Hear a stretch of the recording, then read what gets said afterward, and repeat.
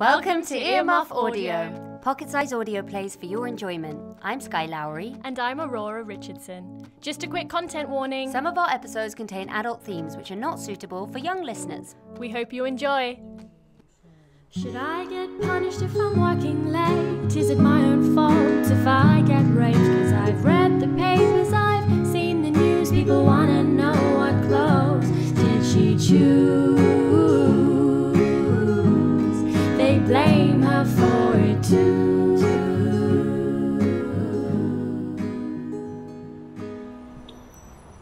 I think about getting chopped up more than I'd like to admit. 'Cause I can't help but think, what would they do with me? Would they tie me up? Cook me? Put me in a stew? Bake? Beat? Dice? Deep fry? Flambe? Would they use all of me? What about my brains?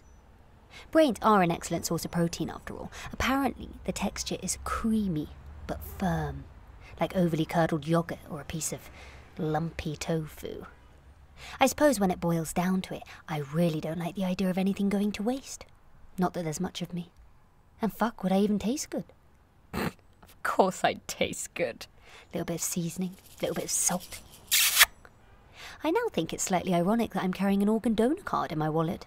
I consider throwing it out on the footpath, but I don't. That paperwork took fucking forever, and I've just been watching way too many serial killer documentaries lately. Plus, it's late, and Citymapper has just told me the N52 isn't coming for another 50 minutes. So naturally, I'm a little on edge.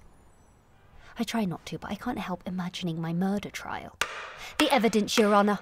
I present one organ donor card. I sort of imagine her to be played by Maxine Peake. The jury gasps. The deceased had clearly specified in writing what organs she was willing to donate. Therefore, my client was simply respecting the deceased's wishes and carrying out an act of civic duty. Don't forget the news headline after the court verdict. Chef gets night off cooking. Or chef gets night of cooking. Either or, really. I'm a chef. Well, chef in training. That's why I'm out so late. Unbelievably shit hours. But I find the chaos of it all oddly soothing. You'd be surprised how many questions I get about human flesh. I'm barely allowed to gut fish unsupervised. The last 4 weeks I've been put on vegetable peeling duty. All because of the unfortunate arancini incident. Shit! I did, however, hear a story about a couple that trawled dating apps in order to find unsuspecting women to kill and eat. Because if you think about it, a dating app doubles as a pretty good catalogue for cannibals. It's just too much pressure for me, personally. I can't have someone judging my fuckability and my tasteability in one swipe. I have a fear of rejection! Another reason to avoid dating apps. Although, I do get slightly curious when an advert pops up on my laptop telling me that there are local singles in my area that want to meet me. Hello, big boy. Because, you know, it's been a while. But then I think, what if it's the other kind of meat? I feel strange thinking about sex when I'm alone, especially late at night. I'm afraid my brain might emit signals. Sex signals. And people in the area could be notified. Like you turn up on their radar type thing. Kind of like a great white shark being able to smell a spot of blood from hundreds of miles away. I'm going to stop thinking about sex just in case. Sex! Okay, it's out of my system now. I glance down at my phone.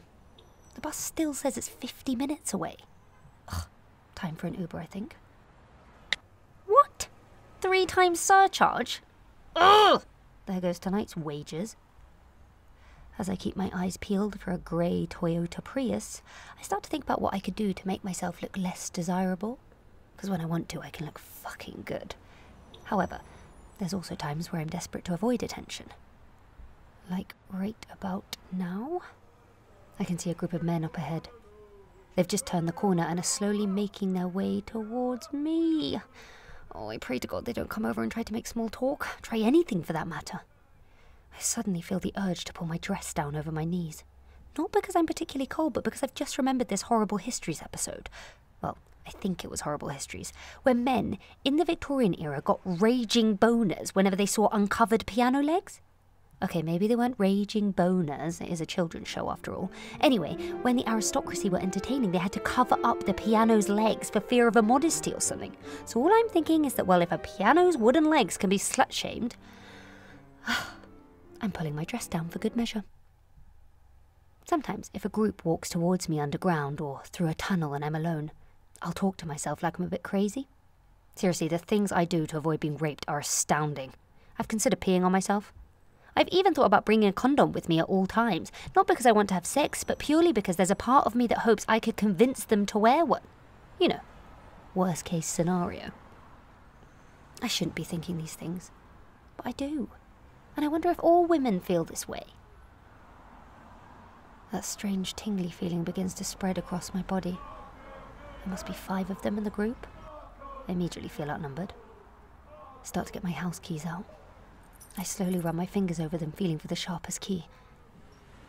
I don't know if those are footsteps I hear getting faster or just a fox rustling in the bin for scraps. Where is this damn Prius? I feel like a deer on high alert.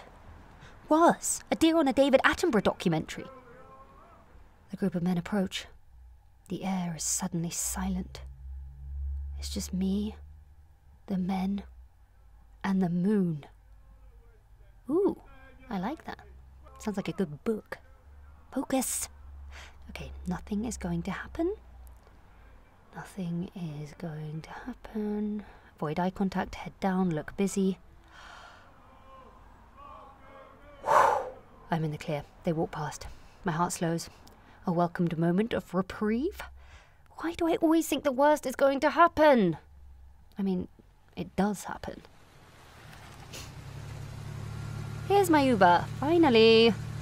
Better text Mum the details in case he's a weirdo or a pedo.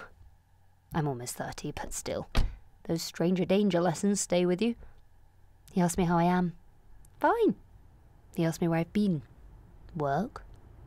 He asked me if I want a mint. Creep. Wait, no, not creep. Nice offer. Takes mint. Swallows it. Realizes it could be laced. Mild panic. Stop being silly. The Uber driver did not lace your mint. 5 minutes in. No mind-altering state yet. 10 minutes in. The driver takes an unfamiliar turn and my heart starts racing. Where on earth is he taking me? Excuse me, this isn't the right way, I squeak from the back seat. He responds saying not to worry, this way's faster. No worries, I say. Although I am worried. I am very worried.